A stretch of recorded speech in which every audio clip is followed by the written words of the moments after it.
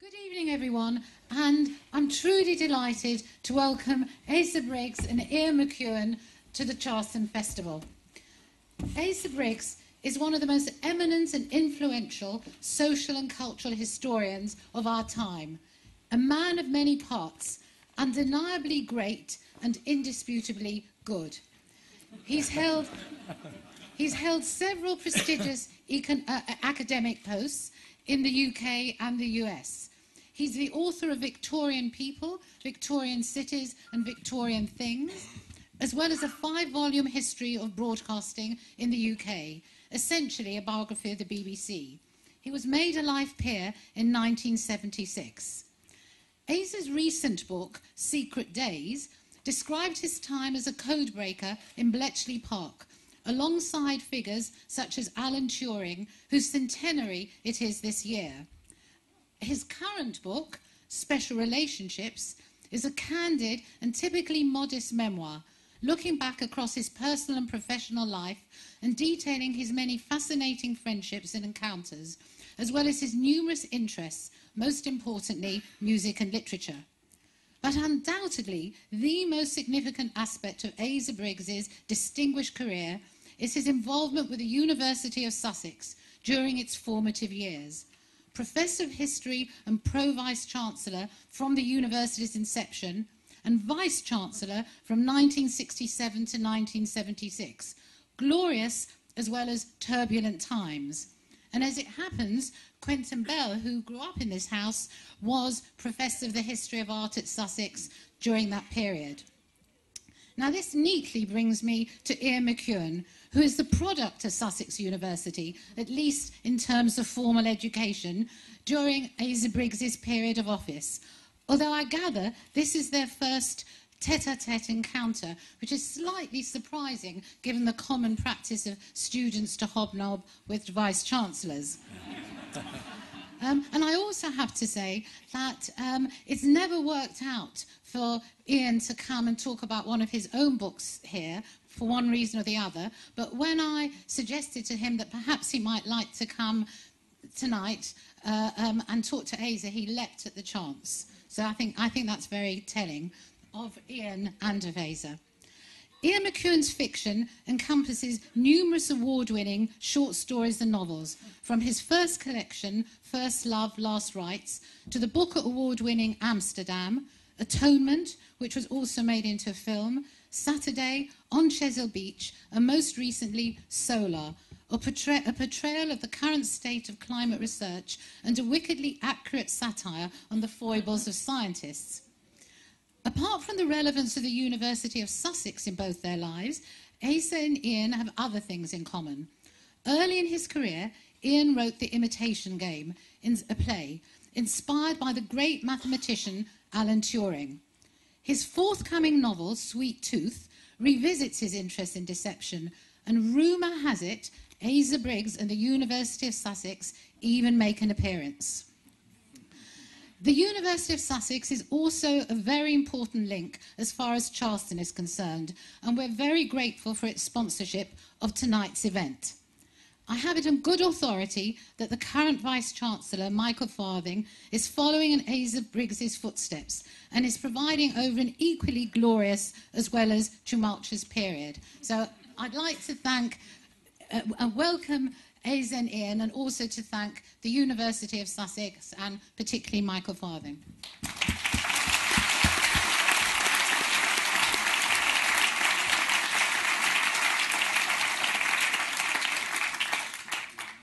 Well, good evening. It's rather disconcerting and also rather exciting to finally meet the man who, and I mean this really, is partly responsible for arranging the furniture of my own mind.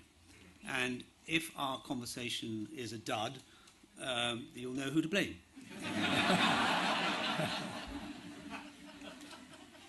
The University of Sussex really was an extraordinary experience for me in 1967 when I went there. Asa was in the Empyrean Heights. I don't think I came close to meeting a Vice-Chancellor for many, many years. But reading Special Relationship, I began to understand why I knew some of the things I knew.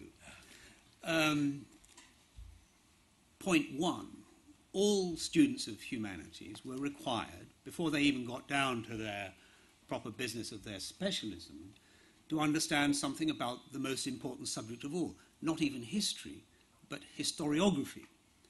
That is to say, we were required to read Turner's thesis of the expansion of the West, Burckhardt's Civilization of the Renaissance, and Tawney's Religion and the Rise of Capitalism. And those books have stayed with me, and thank you very much for that. But as a student of English literature, I was able to study international relations with Peter Calver-Cressy, who was a lawyer at Nuremberg, but also was at Bletchley, art history with Quentin Bell, quantum mechanics for liberal arts know-nothings with a scientist called Brian Easley, and many other subjects. So at some point we will get to the connection between Bletchley and the University of Sussex, because we've touched on this at supper time conversation, just flagging it up. These two institutions have something in common. But Asa, as a historian, you say this very boldly and clearly. You are interested in chronology. And may we start at the beginning with Keighley. You are a Yorkshireman. You are a grammar school boy to the core. And you went up to Cambridge in 1938. But can we just have a flavour of your rather intellectual teenage years? You were... Well, it was a very old grammar school which had been forced to adapt itself in the course of the 19th century into something more than a grammar school. It was particularly interested, it was the only school in the country, I think, which became called a trade and grammar school. It's very unusual. It was a good school to be at. I was taught well. I was aware of the limitations of grammar school education as well as its strengths. But it was certainly a school without any particular class basis. People went to the grammar school in Keighley from totally different social classes, and only those who felt some kind of social superiority, and there were not many of them in Keighley, went to Giggleswick or some other institution of a public school type. You're one of those writers who has an English teacher in your background, yes, as well as, in fact, you're a bit privileged because you've got a headmaster and an English teacher who were powerful intellectual influences. Well, I had a headmaster who taught scripture as if it was the thought of Jeremy Bentham and nothing else. And he used to twiddle his gown behind him, and he talked about Bentham. And I learnt about Bentham when I was at school. But my English master was superb. I was forced in English to read far more books then than people would read for a degree today in English. And he really would never give you more than 6 marks out of 10 for any essay that you wrote. He also insisted, he was a very remarkable teacher. He didn't get on well with the Benthamite headmaster. But as a teacher, he insisted that you should study texts critically. And if you used to write them what was called a context paper, if you didn't get it right where the context came from, you got no marks at all. So I felt very lucky at school to get more than about 45%, and I was still the top of the class. It was a very, very interesting experience. It was a good school, but it had its weaknesses. When I'd been at Bletchley, or when I was waiting to go to Bletchley, I taught for a time in what was then called a secondary modern school. And the headmaster there was a man of far more creative power than my own Benthamite headmaster. and he had one daughter who was appearing on the stage in London, a very attractive daughter. He also was a man who was interested in the creative arts. And if you put the two men together on a platform, as we're sitting here tonight, I think it would be the headmaster of the comprehensive school. It wasn't a comprehensive, they were not called that, secondary modern. It would have he who would come out the better, I think, of the two. So looking back, do you think of grammar schools as the engine of social mobility, or was it a device that consigned 3/4 of the population to secondary modern? No, they were a device of social mobility. And I'm very happy to say that there was one scheme which the government then introduced, which was, to my mind, the key to social mobility, the state scholarship scheme. And from different parts of the country, you would take a state scholarship. You had to be interested in going to a university. You had to be very clever at the time. And at that stage, I didn't really feel too many intellectual obstacles in the way. The state scholarship scheme was one of the things we abandoned at our loss. Yes. And I would like to see now a state scholarship scheme introduced for very old people like myself, who never expect to live to this age, to see what still makes us tick in our 90s. I think this will be a very, very interesting medical social experiment. But you got talked out of doing English and talked into doing history. Yes. And it's extraordinary how, for so many of us who remember their A-levels, that we stand like in a garden of forking paths at the age of 16, and our fate unfolds because we didn't do science, or we did history and not English, or French and not German. Well, everybody wanted me to do chemistry. It was my best subject. And indeed, I got better marks in chemistry than any other subject. And if I had been brought up now, I would be forced to go to a university and do science subjects, I think. But in fact, I knew perfectly well that I would never really make something that I would call a really great scientist. And I did feel, as a young boy, that I could probably make myself into a good historian. Not necessarily a great historian, but somebody who could write history in an original fashion. And that became the subject because of my headmaster and a very, very good teacher of history, not anywhere near as good as a teacher of literature. Between them, they were very good for me. But you got talked out of English literature. Let me just quote, you very much approve of the German historian Wilhelm Dilthey. Yes. And the progressive identification with the mental and emotional lives of others creates higher levels of self-awareness than unaided self-examination. Now, as soon as I read the lives of others, I don't just think of that wonderful German movie, but I think of the act of reading a novel, which clearly has been very important to you throughout your life, that literature, novels and poetry have remained very important to you. You could easily have gone up to Cambridge and done English. Yes, my headmaster wouldn't allow me to go to read English. He was a formidable figure, very good headmaster. He taught my mother and father really what universities were about, and they knew nothing. We sometimes think, in light of our present experience, I've been so deeply involved with the Open University, that we all know what universities are. Very few people in 1937 and 38 knew what universities were. Very few members of their families had been to one. I was the first person in my family to go to university. My wife was the first member of her family to go to university. We came from totally different backgrounds. Now we all know something about universities. And I do have what I regard as a high conception of a university. I think a university should be there for people who really do want to go to university, who do want to get something special out of the experience.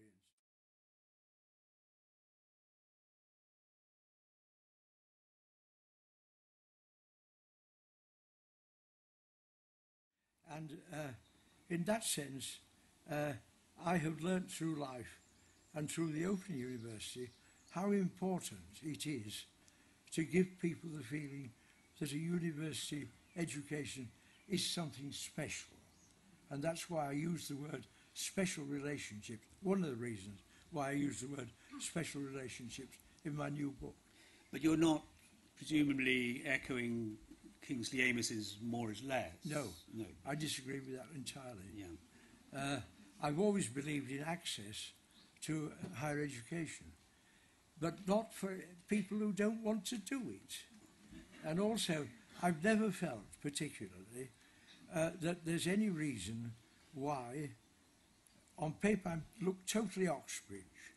I was at Cambridge, and then I taught in Oxford for a lot of my life. But I don't believe that it is necessary to go to Oxford or Cambridge to get a good university education. And I think that I attach most importance to the quality of higher education in present circumstances. Have we become, I mean, we've slipped out of chronology for a moment, which I hoped we would too. Yeah. Have we become a little too Gradgrindian and utilitarian in our notion of the university now, too fixed on what business interests or mercantile interests might be? I think that in our universities at the moment, there's not enough creative thinking. When I was Vice-Chancellor of Sussex, we had the chance of starting a new university. And when I was involved in the planning of the Open University, we would do something radical and new. But I wouldn't have felt then that we should just follow in other people's patterns. I'm very non-derivative. I'm very anxious to follow my own ways through. And if I was still involved in university education now, and I'm very glad that this is being sponsored by the University of Sussex this evening, and Michael and I talk about this, I'm very glad to feel that you can show some originality in the way in which you approach questions of what university education is. And unless Vice-Chancellors have got something to say about that, which is worthwhile, then we shall get nowhere. We're just copying each other, and we will find ourselves in a worse educational system, possibly, than I ever expected we would ever live into. When you went to Sydney, Sussex, Cambridge, 1938, for my generation, so I'm the generation of your sons, as it were, you're my father's generation, 1938 speaks only of the shadow of war. Yes.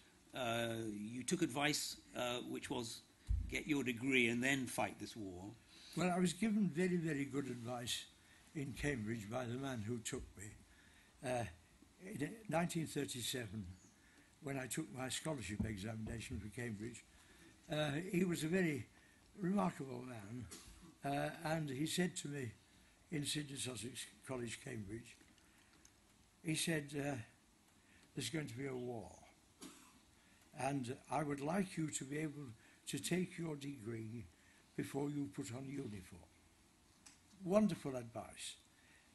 Then he said, you're only a baby, Asa, but I'm going to take you notwithstanding, and you'll get your degree before you put on uniform. And he was right. And I managed to take my degree before I went into the army. And by taking my degree then, I was undoubtedly placed at a considerable advantage as compared with people who had to go back after the end of the war and do their degrees in those circumstances. And they were most of the people I knew best in the college. The other thing about the history tutor who took me on was that he was already in some way involved in intelligence. He became the, indeed, the head of the service writing up the intelligence histories at the end of the war. And so Jim Passant, I owe an immense amount of debt to him. I don't think of him now in terms of all this advice, but we used to go and play charades in his house with the children at Christmas. And a wonderful set of old clothes there. And I kept in touch with him for the rest of my life.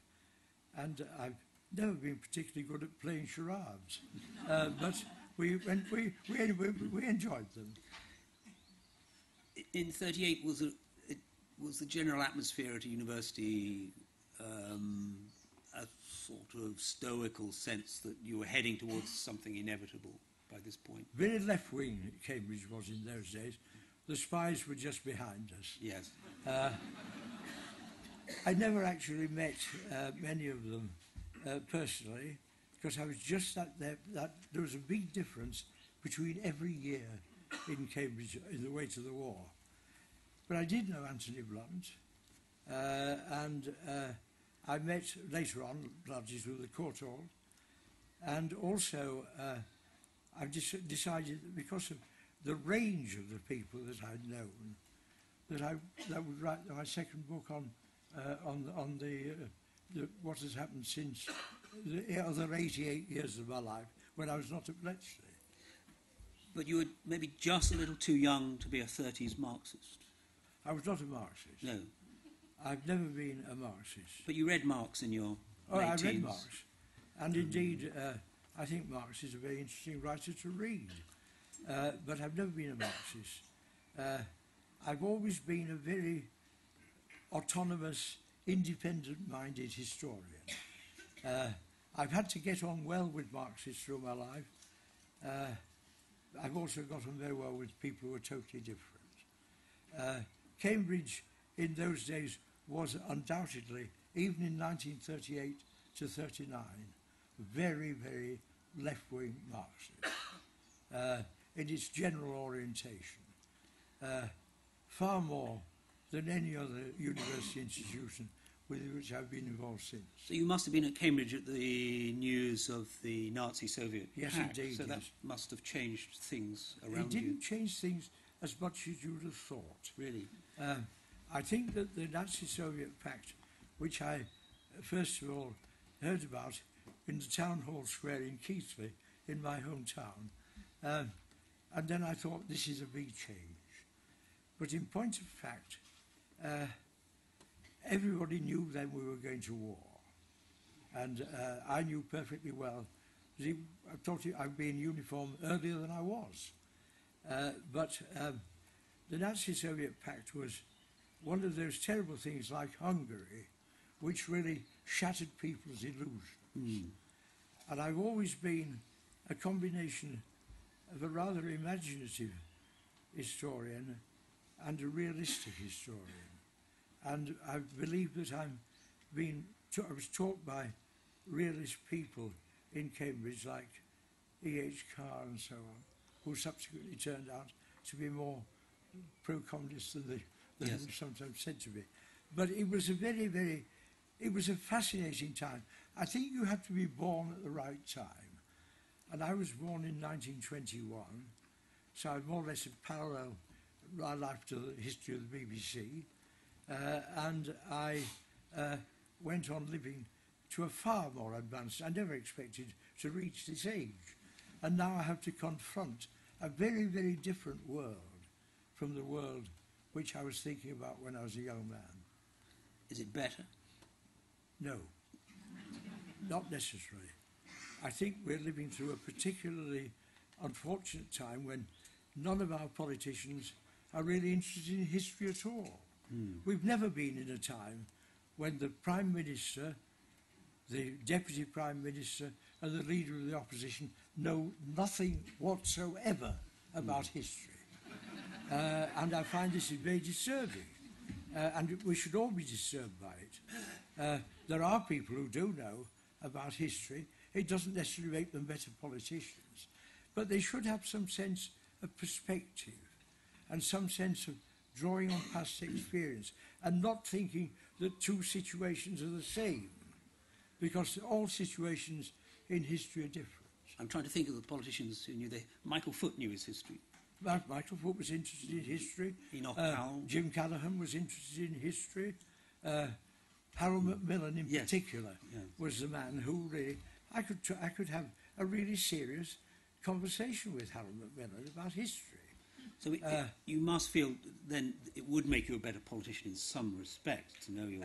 Not necessarily. No. I can think of politicians.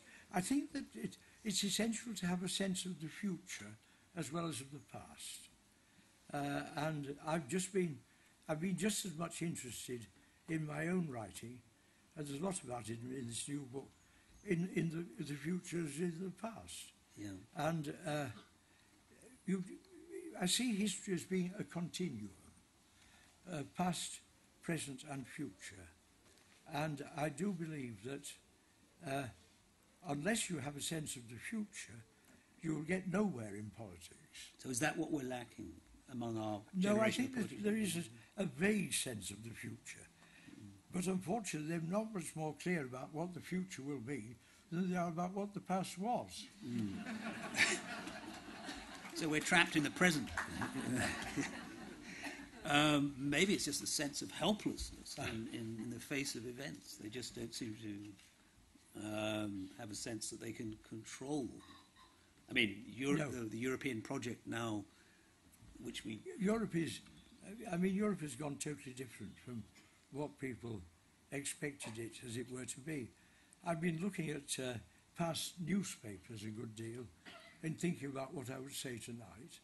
I've got a very good collection of private archives, and I've shown one to my wife, which I found yesterday, which said why we should join the euro at once. Yes. And it now looks to be slightly silly.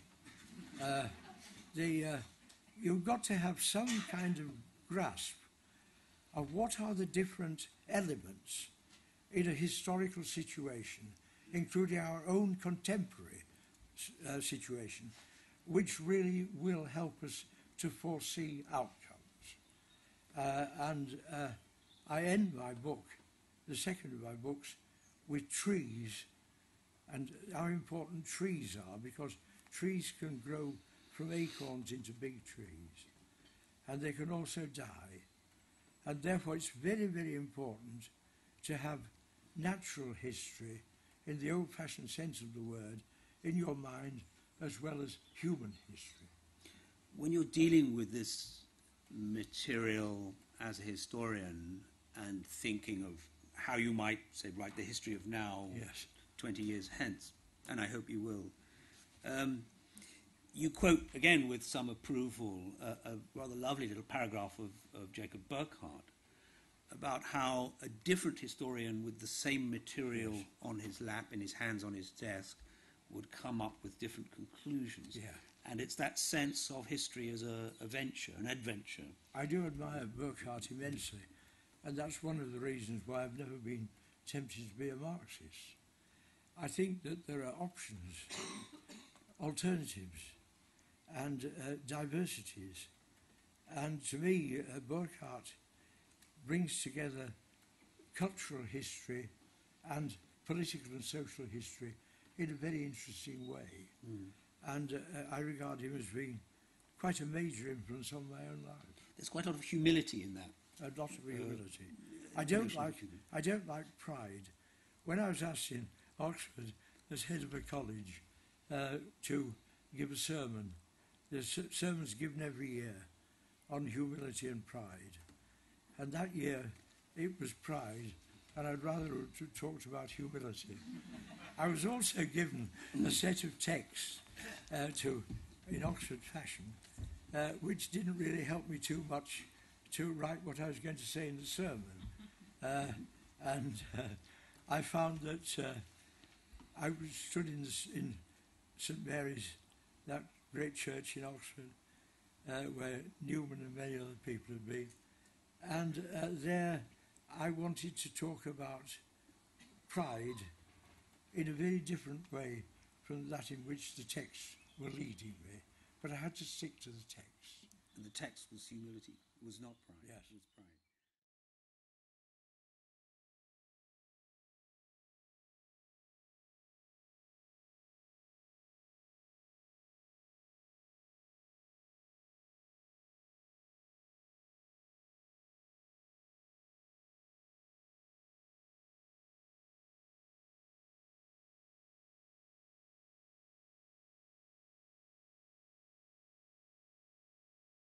Can we return to our chronology? So you finish your degree, you rapidly acquire another one in economics, popped back up north to do some teaching, but let's scoot ahead to, you joined the Signals Regiment. Yes. Learned Morse code. Yes. I admired you for that. I learned Morse code when I was 10 because my father said you get nowhere without Morse code. Yes. Well, I agree with that sentiment. And I'm still waiting for it to come in handy.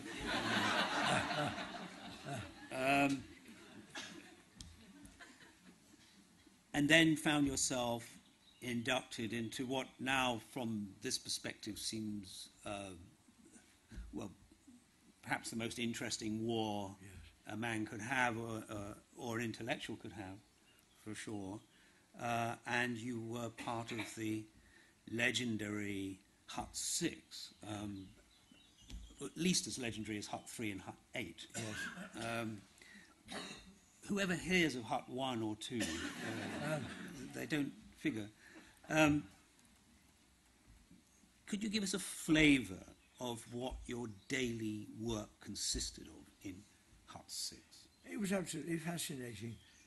We were divided into shifts, and we were also, they used naval talk, and I was in the watch. And our work was to try to break the Enigma code. I was a real cryptographer. There's a word now not used, it's cryptanalysis now that's always used. But I found that we worked as a team. There were about 6, or possibly 7 or 8 on a watch on one of the shifts. And if we had not broken the Enigma code by the time the night shift went off, then we were dissatisfied and worried. So, Asa, when you say break the code, what's actually in front of you that you've got to deal with? What happened is that the Germans changed their codes day by day. And they also introduced an enormous variety of different codes. I found that what we had to do was to find a passage which we thought might correspond to the Enigma drafted encrypt of the message. And we found what we call cribbages, which were in fact on what we based our approach to breaking the code. So you would have in front of you 5-letter groups. We have 5-letter groups in German, and the machine had one flaw, if you like, which is that it could not use the same letter for the encrypted message which was there in the original message. Right. So Therefore, A could not be A. A could be A. And therefore what we were able to do was to draft what, in a sense, was a sort of computer program. Yeah. And this program would then go to be played over by people in outstations of Bletchley, mainly women. Women played a very important part. And incidentally, that was one of the nicest things of moving from Cambridge to Bletchley, because there were more women around. At Bletchley, it was at Cambridge, a very, very small number of women. But in Bletchley, they were in the great majority. And women really won the war, to my mind, in Bletchley. But we worked in teams. We specialised in one area. I was interested in Yugoslavia, and therefore I learnt all about Tito and all the things in Yugoslavia. But we had to break codes from any part of the world. So did you have enough German to...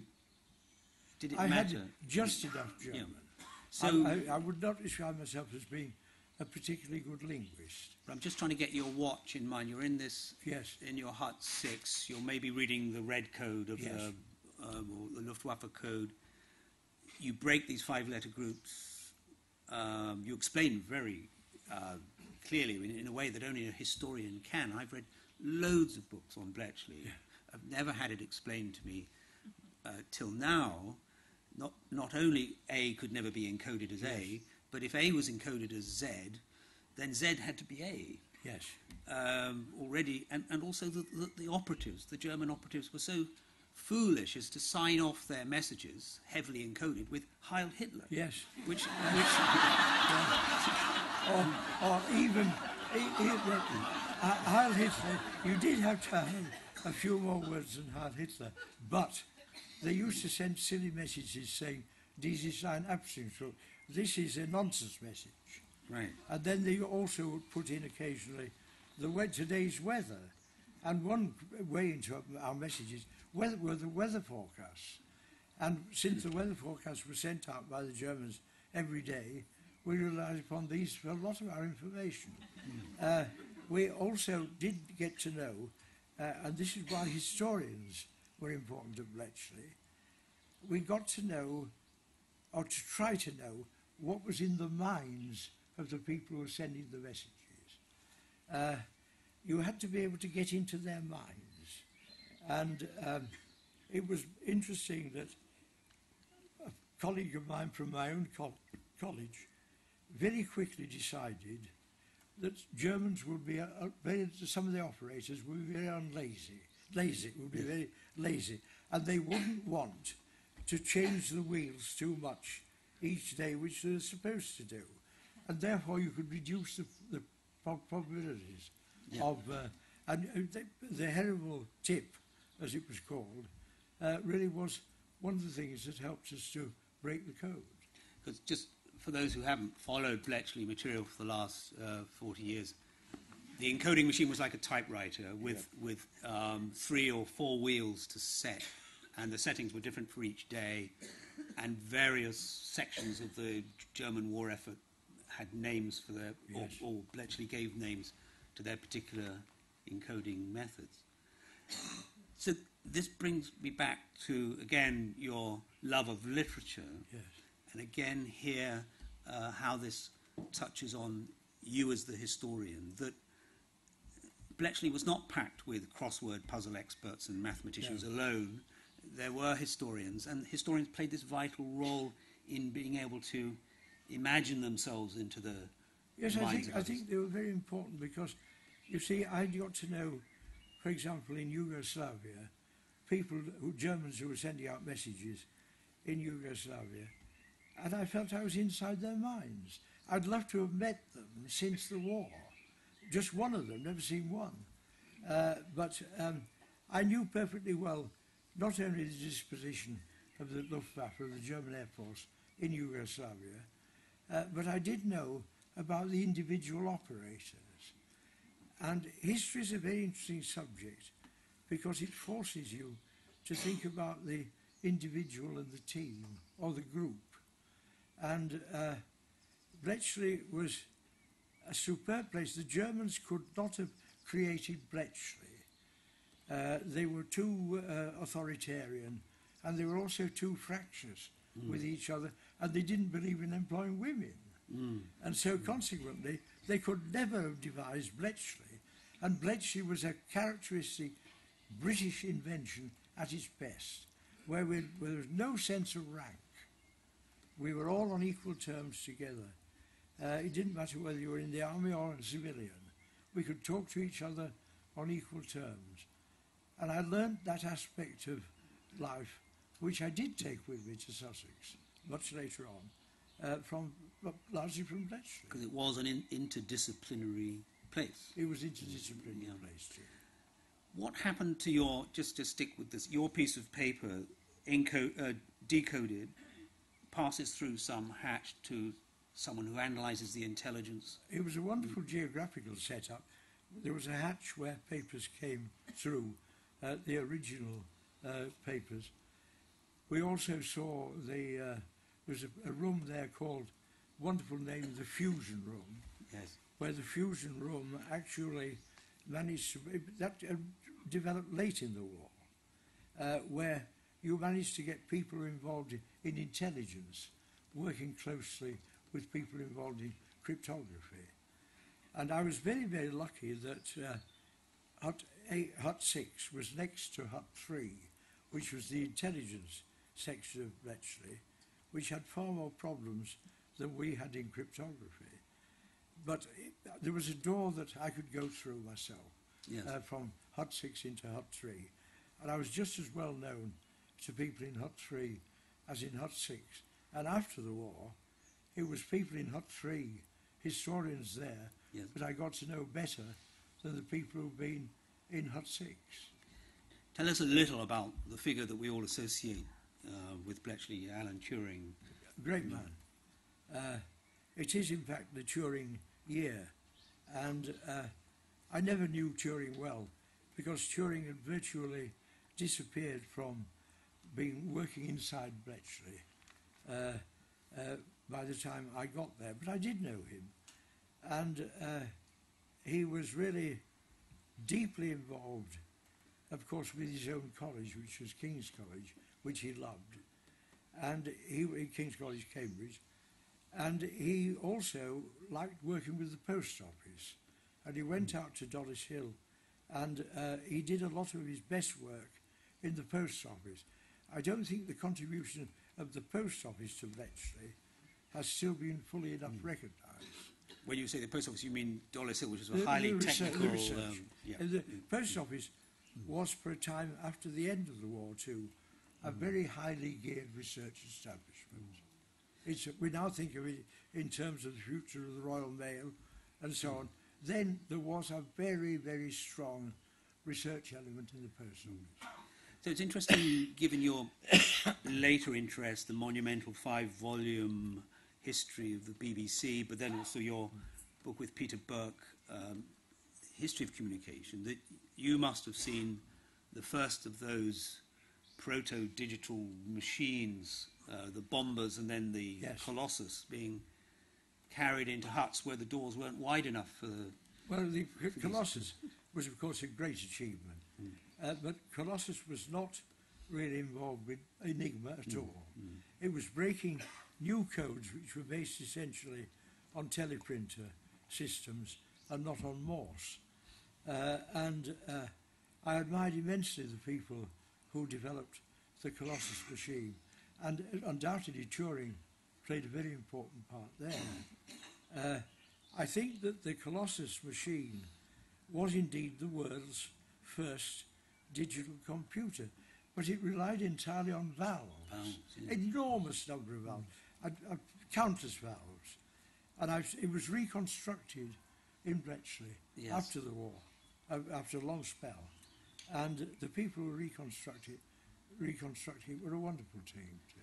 It was 2,000 valves, as I remember, and anyone who can remember a valve radio know that valves go... And they break it all the time. So almost always... Yes, they were no good, largely. We're very lucky, us owners of iPads. Let me just jump cut, as it were, after the war. I find you at St Anthony's, part of a team of historians. Now, this really fascinated me, checking up the facts in Churchill's history of the English-speaking people. Now, very few historians who are politicians and ex-prime ministers, as he was at that point, have the privilege of teams of historians to back him up. Well, I was very, very lucky to be involved with Churchill at that particular point. When I'd finished the work with him and I got a cheque for £200 from him for the help I'd given him, I hesitated for a very long time whether I should cash it. I decided I needed the money, therefore I did. But the point about I once had to tell Churchill that the account that he gave, it was called The History of the English-Speaking Peoples. I had to tell him that the account that he gave of the formation of the American original Constitution was too Marxist. Yes. And I found that really a delight to tell him. But the thing about Churchill... You must be the only man who told Churchill... No. Churchill was, in fact, a very good historian. Was this before his Missouri speech about the Iron Curtain? Yes. So he knew which side of that curtain... Yes, he knew. You must have confused him. But he didn't want to talk too much about the Iron Curtain, to me.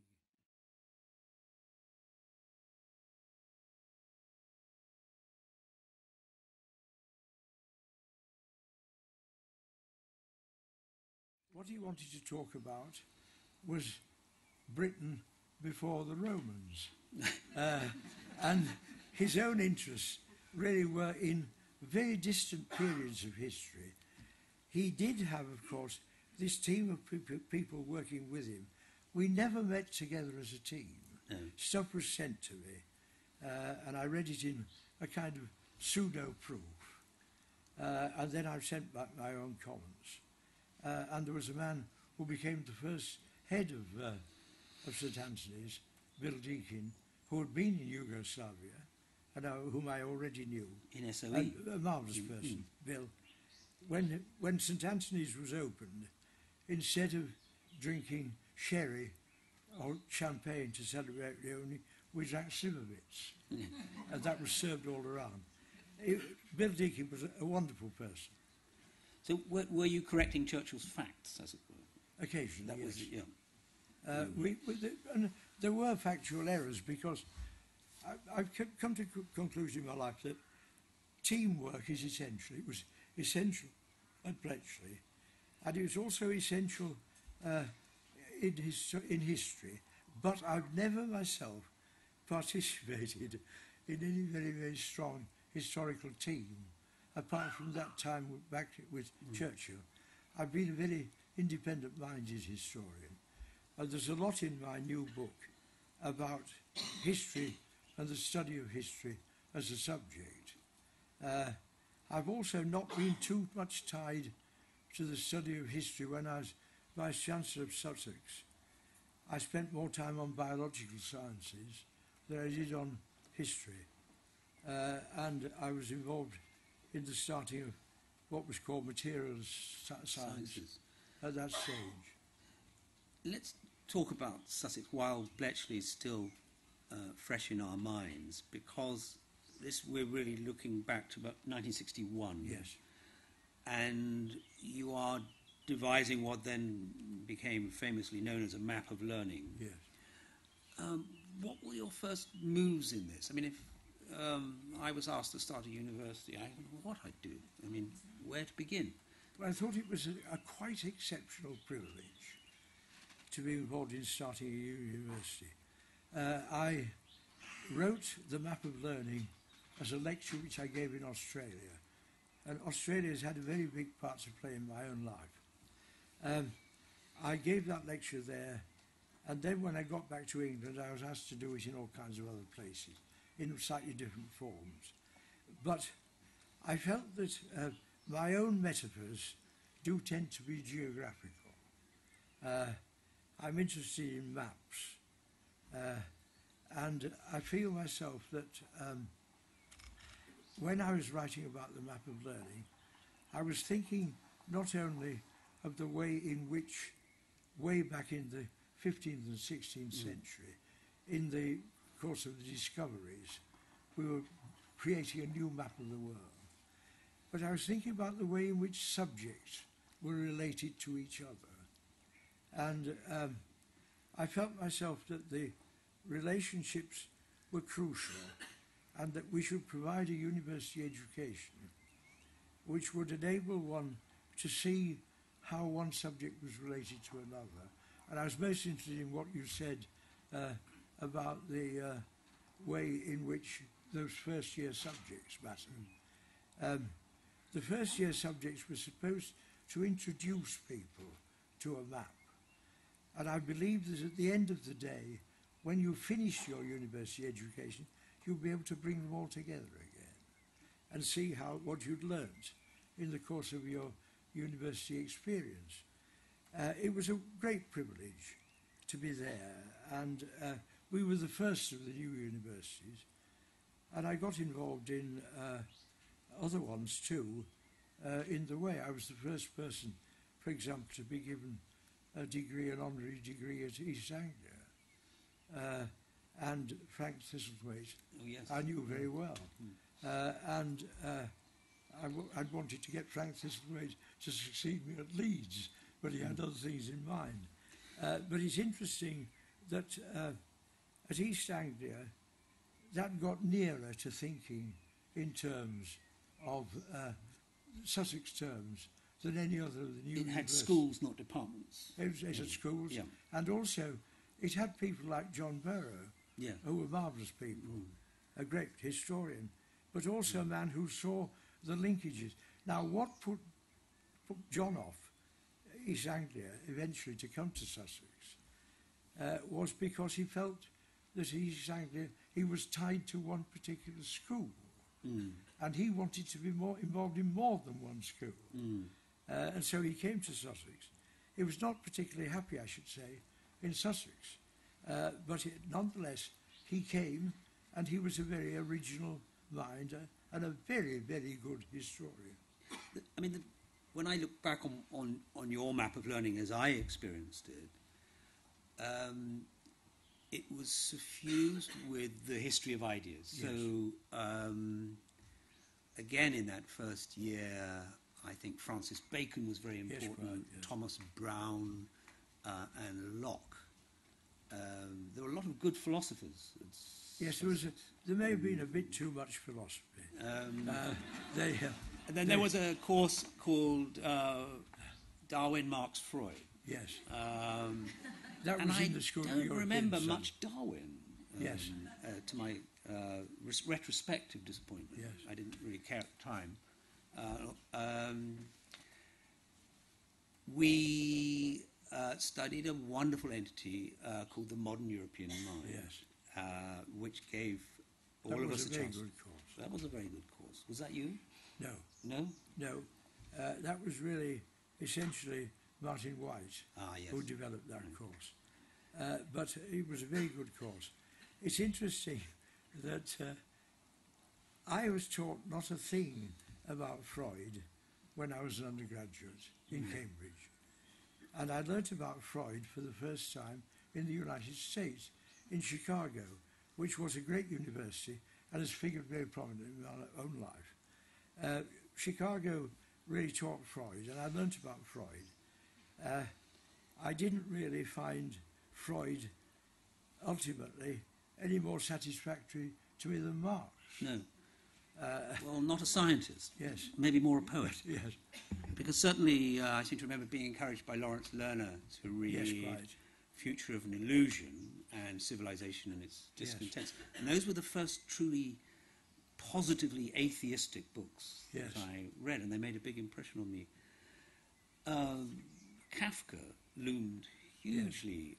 So I felt all the time that I was there meant to be doing English literature.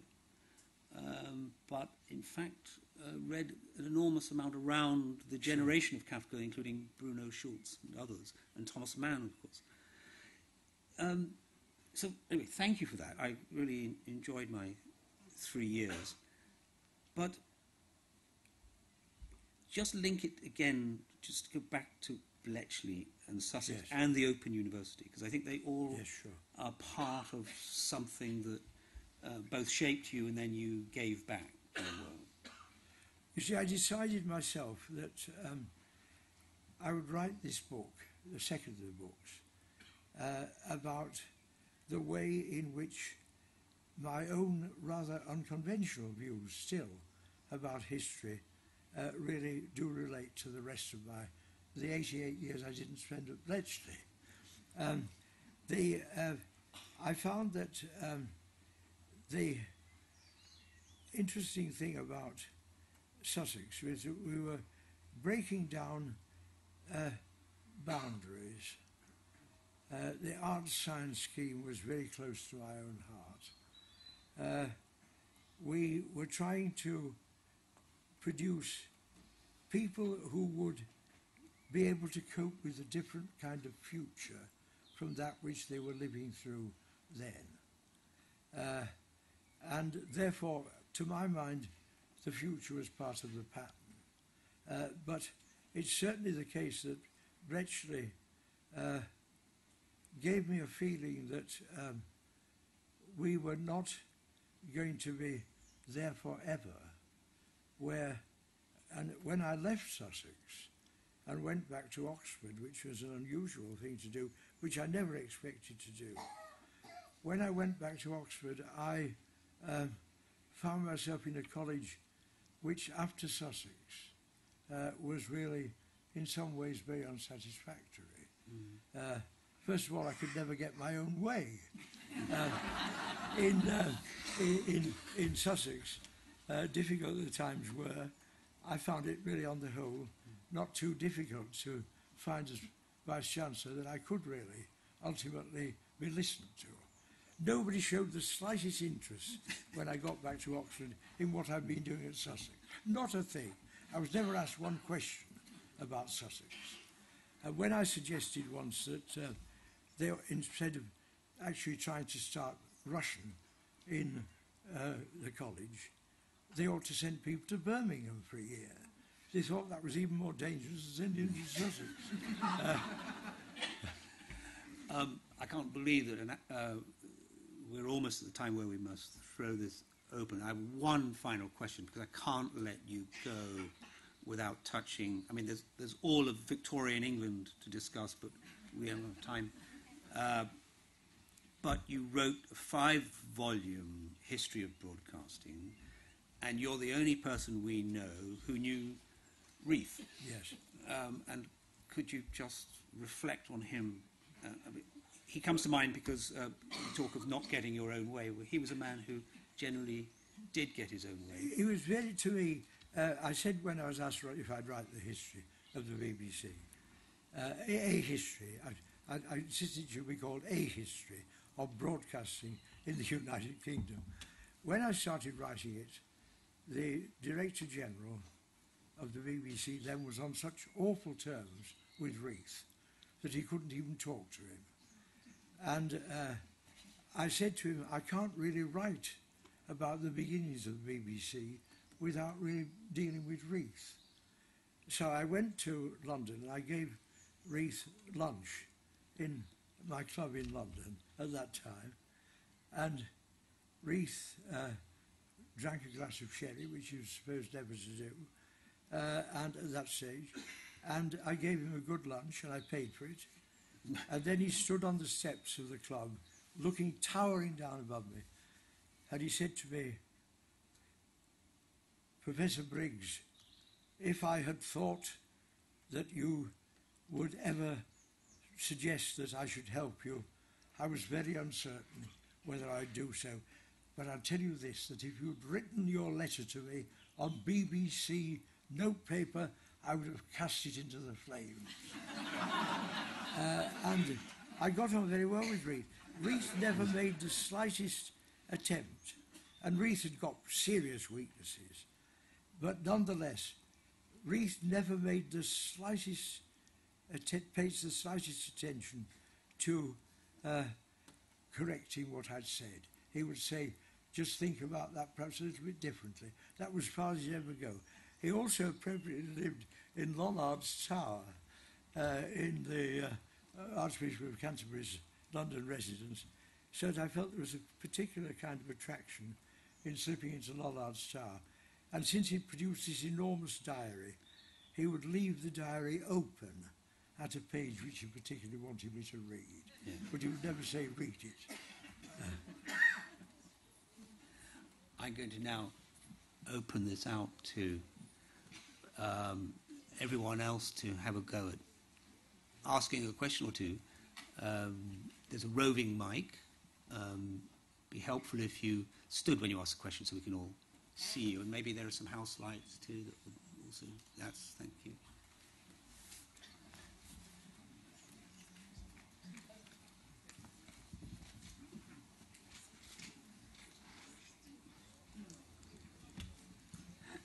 Professor Briggs, I took a degree with the Open University a few years ago, and it changed my life. I'm just so grateful. I wish you'd say a few words about how it came about. Yes. I wasn't aware, actually, that you were one of the founders. Thank you. I was on the original planning committee, which had the task of really working out our ideas about the curriculum of the Open University. And the one thing we were determined not to do was to overplan it. We were waiting for the people to come and do that themselves. But I was involved in some of the first course teams. And then that was stage one, if you like, in my own life as in the Open University in the planning committee. And I'm very glad to see, I was looking through the list of people to whom Sussex had given honorary degrees, that we did give an honorary degree to Peter Venables, who was the chairman of that planning committee, which was chosen by Jenny Lee. Then I went back to the Open University as Chancellor, and I was Chancellor of the Open University from 1978 to 1994, for a long time. And then I was trying to work out ways in which the Open University could adapt itself to changing times and changing technology. I was deeply interested in the convergence of technical change and demands for increased educational opportunity.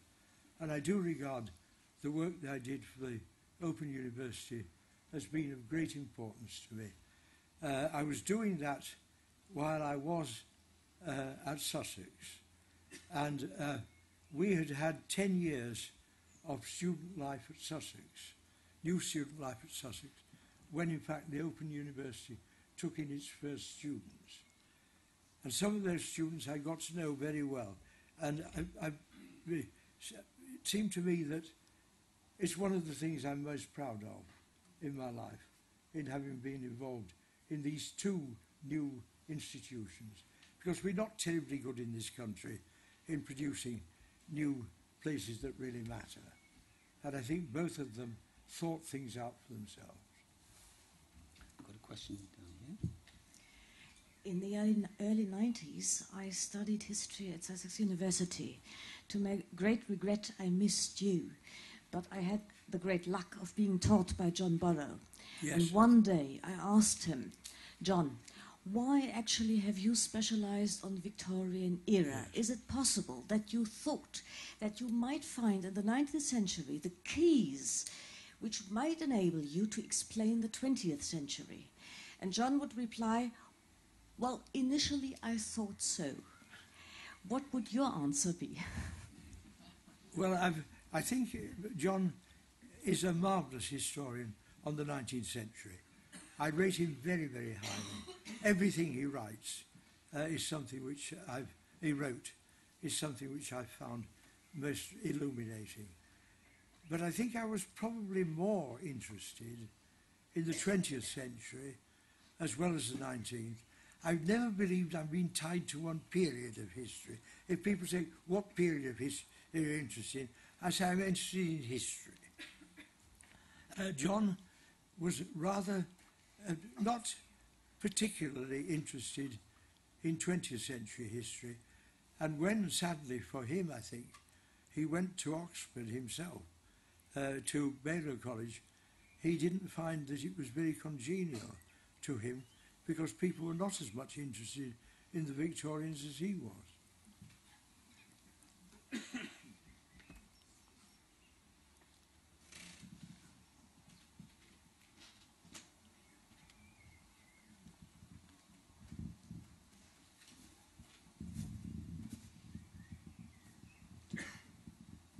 I'm interested. Could you tell us a little about exactly how you were recruited to Bletchley Park?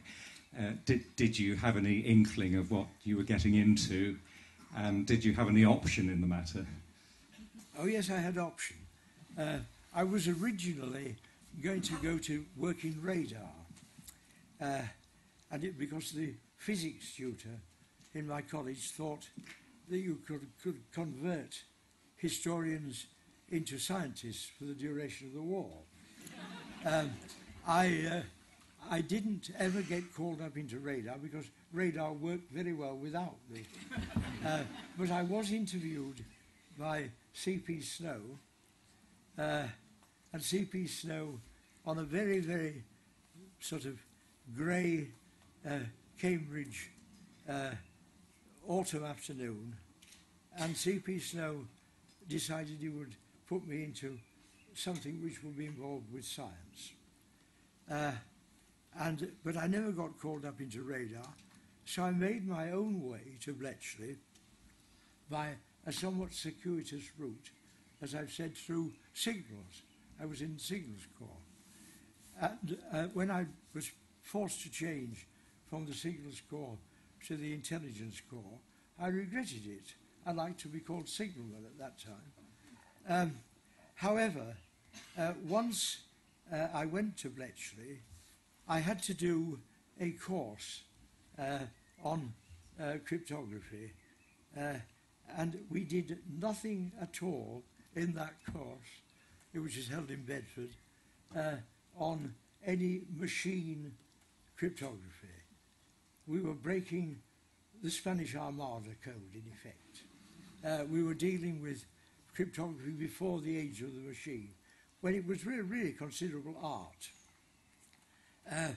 From there, I went directly into Bletchley because I was lucky enough that another tutor, the maths tutor in my own college, who didn't take me to Bletchley earlier, as he took many people, he wanted me to be with him.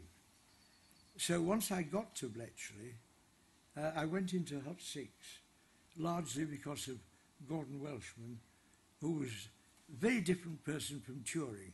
Turing was a brilliant mind. John, as far as the people, Gordon Welshman was concerned, and somebody who's writing his biography, Gordon Welshman devised the system-breaking aspect and the role of the huts at Bletchley. So I then worked entirely in Hut 6, the watch, until the end of the war. But it was by a circuitous route, where some people, like John Herrible, whom I mentioned earlier, went straight to Bletchley from the college. And Sydney was a remarkable college because it produced no fewer than 10 people who were working at the heights of cryptanalysis in Bletchley. But it was not by that route that I got there.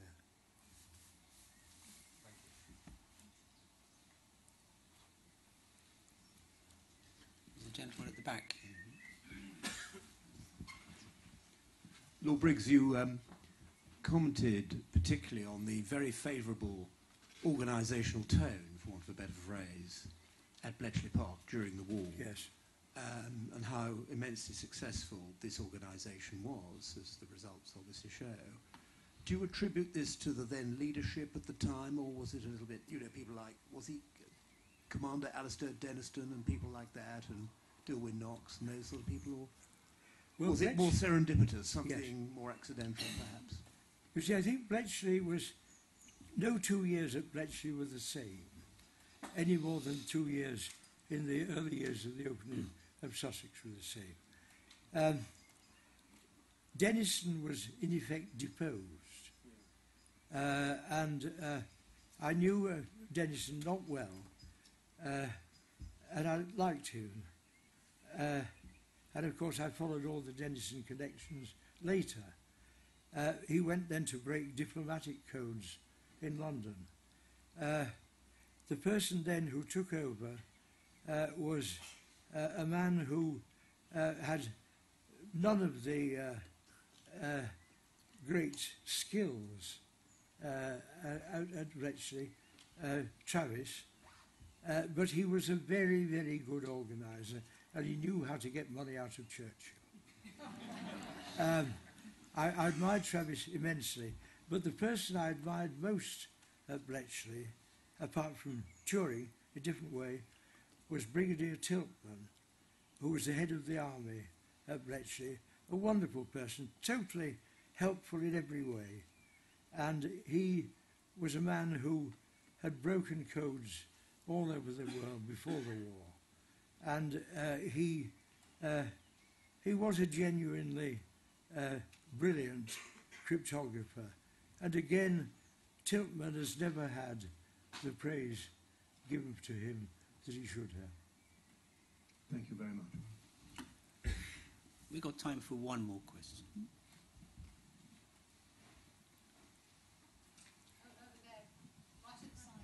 Yep.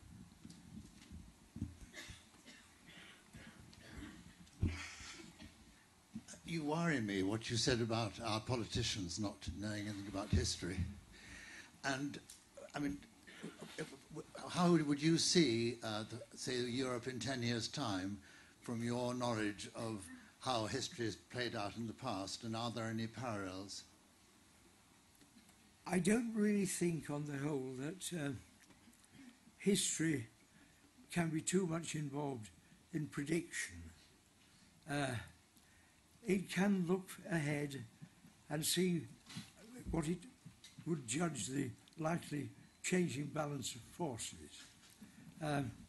I find it very, very difficult to say what Europe will be like in another 10 years' time, or even what it will be like next year.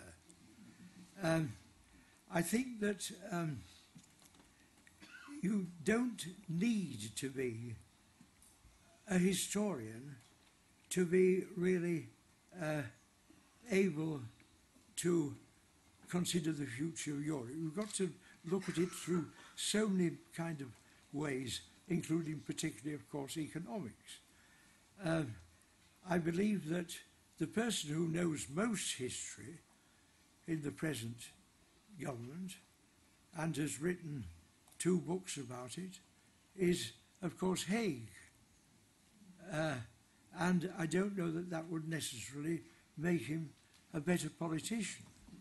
But he certainly does know more about history than anybody else.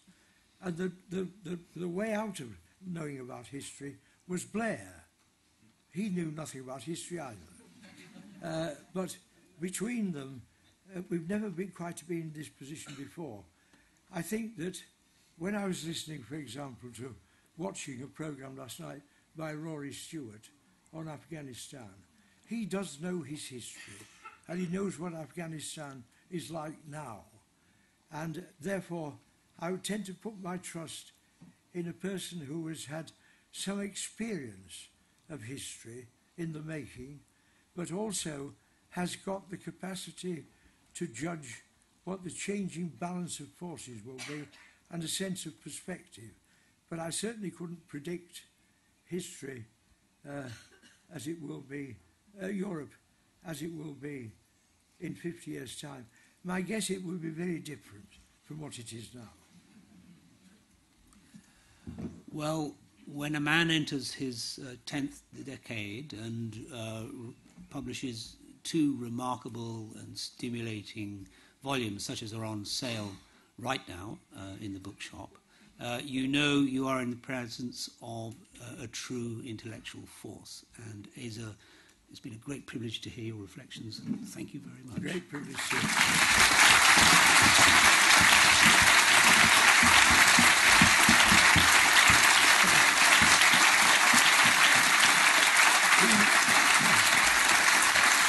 If I may say,